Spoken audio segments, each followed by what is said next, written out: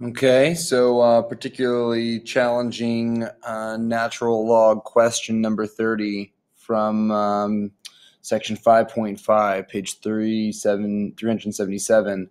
I just chose this one because it looks like a pain in the butt. So getting to see here that, like, in terms of when we're analyzing this whole function, see it from the broad perspective, we notice that we have a quadratic and it's being multiplied by a natural log function. So our immediate thought then is, hey, you know what? If we're multiplying two different functions together, we're probably talking about the product rule here. To give you a sense of what this graph looks like, yeah, it kind of looks, well, it looks like something like this. You can see that as x is getting infinitely big, that t squared factor really pulls a lot of weight. And you can tell that it's kind of resembling more of a t squared like a quadratic kind of ending there. But, you know, it's got this like little bit of an asymptote because 0 couldn't be in the function because of the natural log. So yeah, this function makes a little bit of sense when we kind of look at its graph. So let's go forward and differentiate this thing. So we have a u and we have a v. So the first step we'll take a look at here is reminding ourselves. Maybe we'll start off by reminding ourselves what the product rule says. The product rule is u prime times v plus v prime times u. So if u is going to be our quadratic, our t squared. Excuse me, it's early. U is equal to our t squared, then our u prime is equal to t. And then if our natural log function, or the natural log factor, is our v,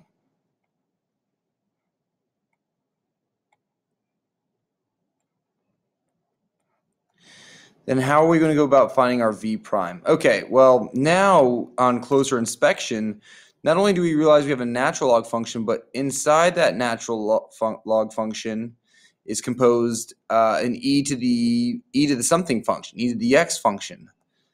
And then even more so, we see that the e to the something is itself a composite function because that's e to the 2t. So we're going to be doing some monster chain rule work here. Let's go ahead and start off by thinking first about our whole function that we're looking at for v, the natural log. Well, the derivative of the natural log is going to be 1 over x, or 1 over whatever it was in that domain space, which was e to the 2t plus 1. Okay, great. Now we need to take the derivative of the inside purple part. So I'll put that purple. So we're taking the derivative of this inside part. Well, the derivative of e to the 2t is just itself.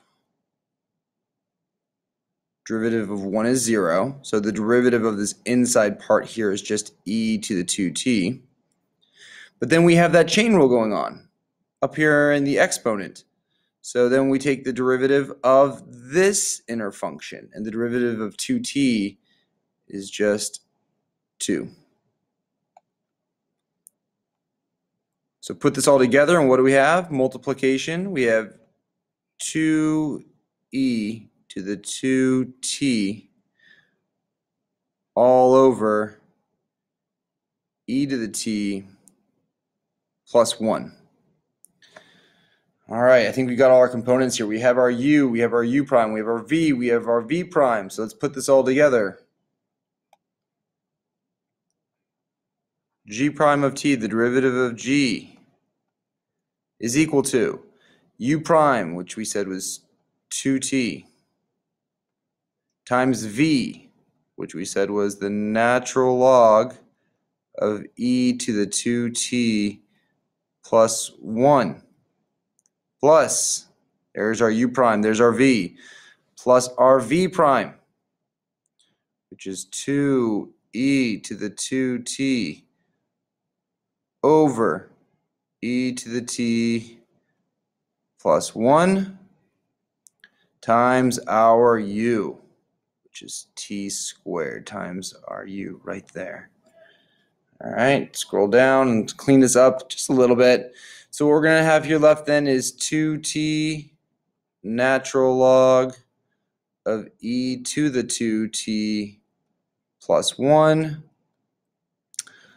plus, we'll multiply across the numerators, times 2t squared e to the 2t all over e to the, oop, drop the 2 there.